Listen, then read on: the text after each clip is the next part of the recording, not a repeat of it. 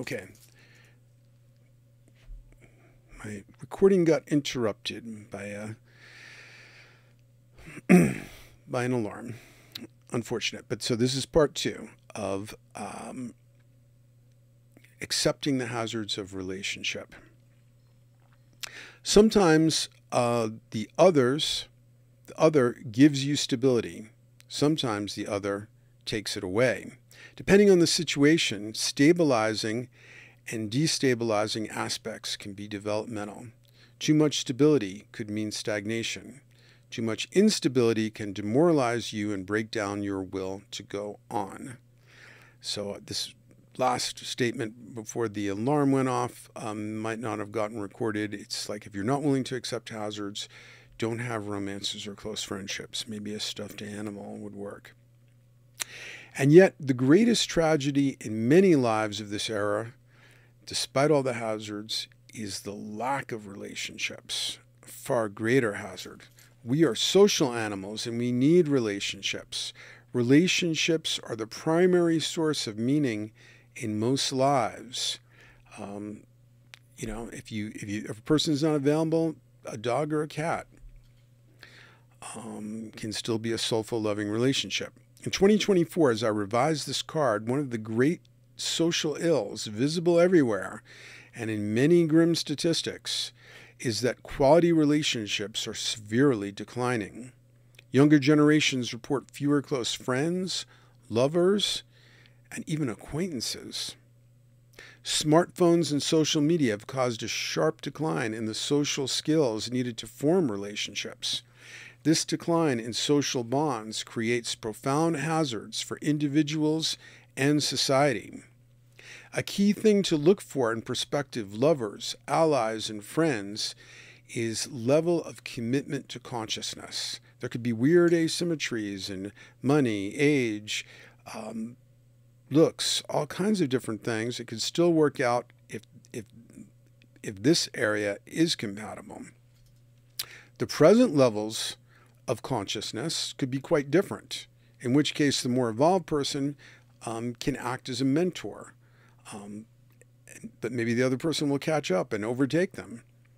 But a compatible level of commitment to consciousness is the most crucial variable, in my opinion, to look for. Much depends on the willingness of the other to work through hazards in a life-affirming way, and that is often a direct function of their commitment to consciousness. In my experience, this commitment is an essential, innate, and irreducible factor we cannot supply for the other. So try and gauge that up front. Remember, somebody could be highly intelligent and talented, not to mention good looking and other things, and not have that commitment to consciousness. It is not the same as intelligence. Another irreducible factor is where someone is on the benevolence to malevolence spectrum. Everyone has a shadow, and it's unwise to commit yourself to a relationship if you cannot recognize and work with the other's shadow. Even if you don't see the other's shadow, you are in a state of hazardous idealization. If you don't see the other's shadow, you're in a state of hazardous idealization.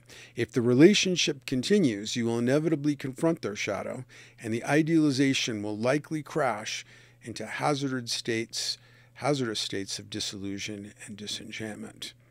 So where somebody is on malevolence to benevolence, that's a variable that overlaps with commitment to consciousness, because the more committed to consciousness, the likely more ethical someone will be. But that spectrum might be even more important. Like my dog probably doesn't have a high commitment to consciousness, but it's very benevolent. And so it's a loving relationship that it doesn't have many instabilities. They don't talk back. They don't get neurotic. And it's a very secure, loving relationship. And so that can still be extremely valuable. Accepting the hazards of relationships does not mean that we needlessly multiply them. There are many sorts of preventable hazards that arise because of, left out some words here, because of carelessness, neglect, or ignorance. We can lessen many relationship hazards by being more discerning about who we choose to enter a relationship with. Many hazards can be avoided by openness about expectations, agreements, promises, and boundaries at the onset.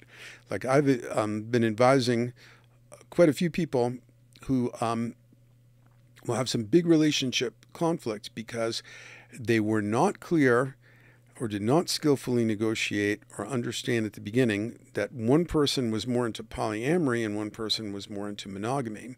And I've seen it with some millennials and Gen Zs where they believe in an ideology of polyamory and advocate for it as though it were superior to monogamy, which is just as foolish, in my opinion, as advocating for monogamy as superior to polyamory. We've got a Dungeons and Dragons session about to begin at the house. My godson Indigo is a dungeon master, so there's going to be a lot more noise while I finish this up. They warned me about that though. Anyway, it's not a recording studio. But that's a hazard of relationship that's well worth it. So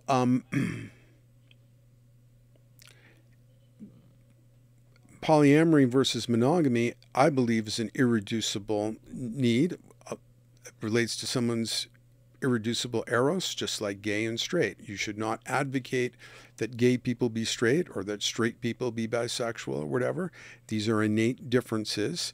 You can make a case why one is better than the other because each one has its own advantages, but that is not a choice. There might be some rare exception somewhere, but for the most part, it's not.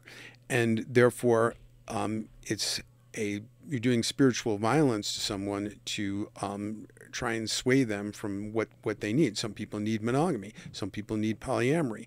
Polyamory advocates will say, oh, monogamy is bad. You're trying to own someone. It's patriarchal. Okay. You know what else can be patriarchal and owning somebody?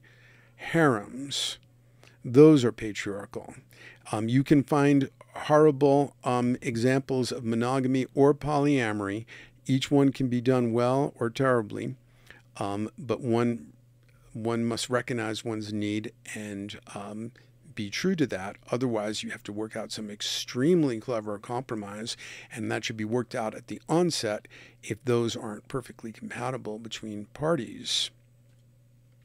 So, if it's a business deal, if it's a romantic relationship, the more you can be clear about expectations, agreements, promises, and boundaries at the outset, the less likely conflict later on. No single oracle card can cover all the potential hazards and ways to deal with them of relationships, but there are two great principles to keep in mind. Following these two great principles will eliminate almost all needless hazards in relationships. Notice I said needless. Some are needed. It's easier said than done, though. I don't flawlessly follow these principles myself, but I really work toward following them. Had a breakthrough related to these principles just a couple of days ago. Often that work requires moment-to-moment vigilance, almost always in relationships, even in a conversation, moment-to-moment vigilance. So I'm going to just give you a quick sentence or two on these principles, but then there are cards to look up, also videos, to get more in-depth treatment. The first principle is inner independence. Inner independence means your center of gravity is the inner wholeness of yourself. If your center of gravity is in the other person, you have an inherently unstable structure that will be a hazard-making machine.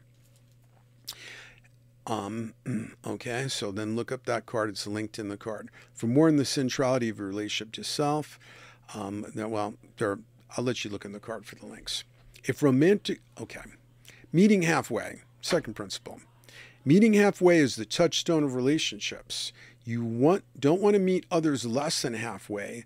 Like, if you're at a party and you're too shy to go up to somebody you're interested in, that's meeting less than halfway. If you go up and immediately, without any encouragement, start hitting on them, that's meeting way more than halfway. If somebody close to you asks for advice and you don't find time to give it to them, meeting less than halfway. Giving unasked for advice, meeting more than halfway. So, be careful about doing too much, compromising your dignity by pushing forward where unwelcome, giving unasked for advice, and so forth. The halfway point may shift moment by moment. A key skill in relating to others is to be, as Carol Anthony puts it approximately, attuned to the subtle minutiae of openings and closings in the other person, ready to advance or retreat at a moment's notice, like in the course of a conversation.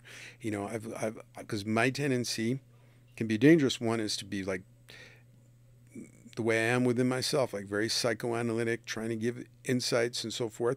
Sometimes people are receptive to it, but the moment I sense that they're not, it's time for me to back off and retreat.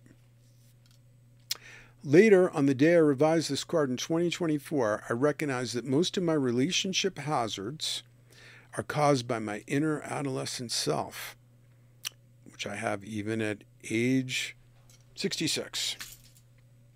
But this is what we all have. We all have, you know, we're like a tree where you have the rings of the previous years of the tree's life are still there, and the living sap of life is still running through all of them, at least metaphorically. I think tree anatomy works a little differently, but whatever. But for us, it definitely works that way. And my inner adolescent self is often needy, vulnerable, and attention-seeking. He's addicted to the high highs and low lows of creating emotional narratives about significant others. And if I fail to contain those tendencies, he'll set up dramas with others. My goal is to not kill off my inner adolescent, who is also a muse, spurring my creativity, sense of adventure, and humor, but to encourage him to keep developing. I brought him forward in my imagination 2 days ago, and we worked out a more ethical and functional set of compromises. I encouraged him to recognize his tendencies, and he agreed that they make him miserable. He also agreed that when we focus on our life mission rather than our getting caught in dramas, we create fewer hazards in relationships, our friends like us better, and life feels like more of an adventure. And it's held up, at least for 2 days, because I think we actually finally reached a good compromise and understanding. Consider this an auspicious time to accept the hazards of relationships while moving away from creating needless relationship hazards.